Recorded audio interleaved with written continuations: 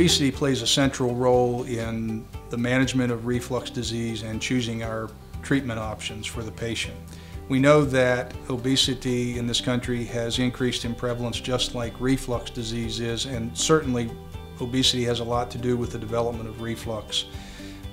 We know that patients who reach a point of obesity called morbid obesity, where their BMI or body mass index exceeds 40, we know that most of them are going to have reflux whether they ever had it or not before that.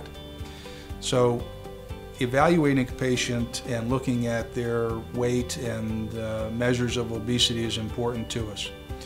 We always will emphasize weight management or reduction as part of the initial lifestyle management to help reduce the severity of reflux disease. And key to that are eating habits, meaning portion control and the things that the patient eats.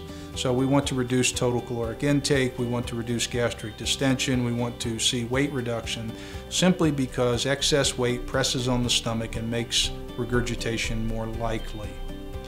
The fact is, though, that sometimes obesity gets in the way of how we might be able to manage a patient's reflux.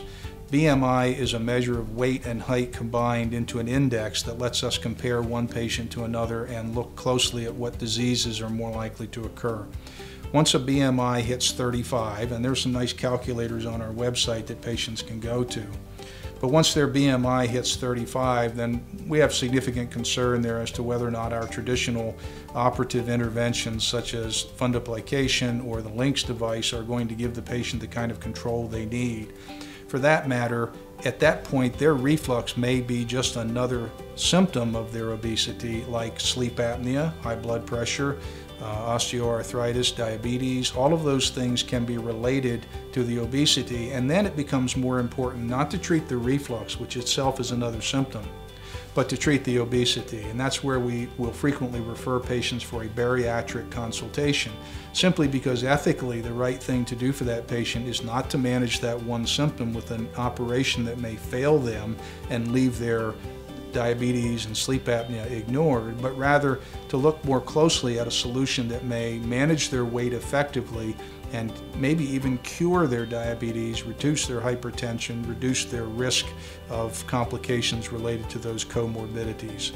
So we frequently will try to screen patients very early in the process and redirect them to some of our bariatric associates who are well trained in the management of bariatric surgery, the evaluation, not only surgical options, but some of the non-surgical options as well. Obviously, if we could get any patient to have significant, dramatic, long-lasting weight loss without surgery, that's ideal. From a practical standpoint, we know that that's not going to happen, and we need to have something else that we can offer our patients.